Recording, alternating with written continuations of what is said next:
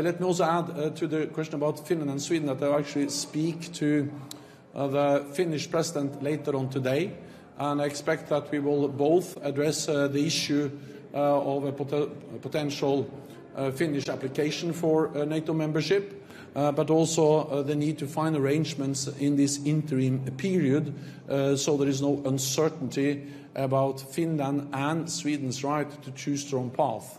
Because this is fundamentally about the right of every nation in Europe to decide its own future. So when Russia tries in a way to threaten, to intimidate Finland and Sweden from not applying, it just demonstrates how Russia is not respecting the basic right of every nation to choose its own path. So we are in dialogue with Finland and Sweden, and it's their decision.